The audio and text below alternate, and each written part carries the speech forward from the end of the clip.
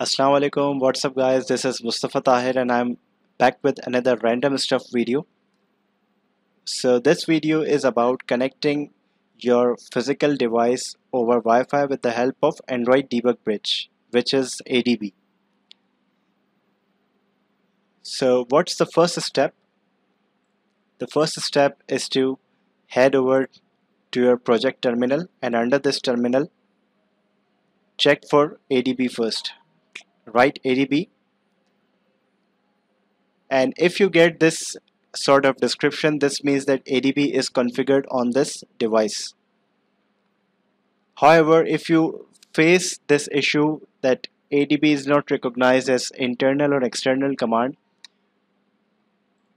for that head over to your tools, SDK manager, and besides this SDK platform, click SDK tools and check for the platform tools here. Yes, I found it. Android SDK platform tools, just update this one and you will be good to go. And if you face any other error, then you can write down in the comment section and I will try my best to respond to you as soon as possible, inshallah. So continuing the work on ADB, first clear this screen.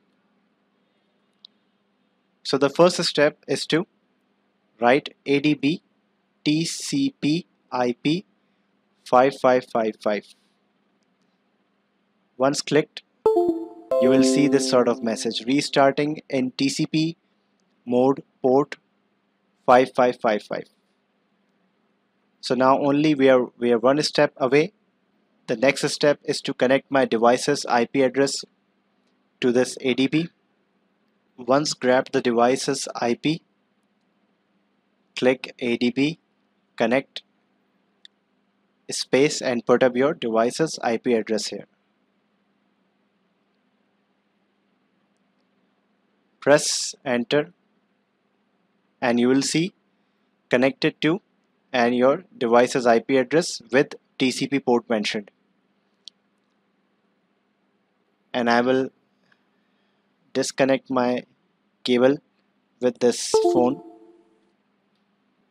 and you can see that my devices is still listed on the list of devices. So here guys, I will wind up this video. I hope you enjoyed this one, and if you did, don't forget to like this video, share this video, and subscribe this channel. And for more videos, stay tuned, press that notification bell, and take good care of yourselves. Allah Hafiz. See you next time.